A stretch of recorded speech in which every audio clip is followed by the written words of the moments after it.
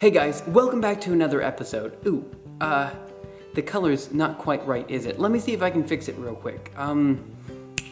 That's a little better. It's still better. Getting there. Almost done. Yeah, close enough. Let's talk about color quantization.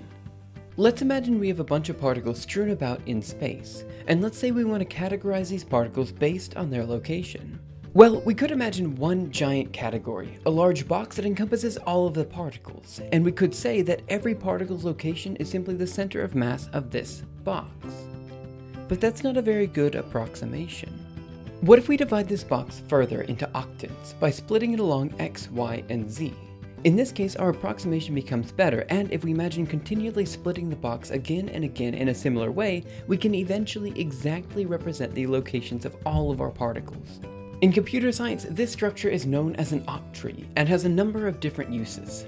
For example, let's imagine that these particles are actually colors and that the x, y, and z axes correspond to the red, green, and blue values of individual pixels in an image.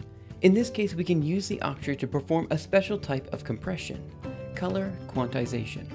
Let's say we want to remove all colors from any given image except for 8. Well, if the image data is represented by an octree, we simply need to choose the 8 most populated boxes. If we want 32 colors, we choose 32 boxes, and if we want the full color spectrum, we use the entire tree. In this way, we can selectively remove unnecessary colors from our image, which is the heart of color quantization. Obviously, as more colors are chosen, we come closer and closer to the original image, and the trick to color quantization is removing or modifying colors such that the viewers do not realize the colors have been lost to begin with.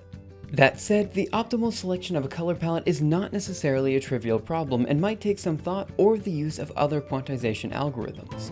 Anyway, that's all for now. As mentioned, the octree is an incredibly important data structure for many applications in physics and computer science and might be used later for future simulations. Thanks for watching, and I'll see you next time.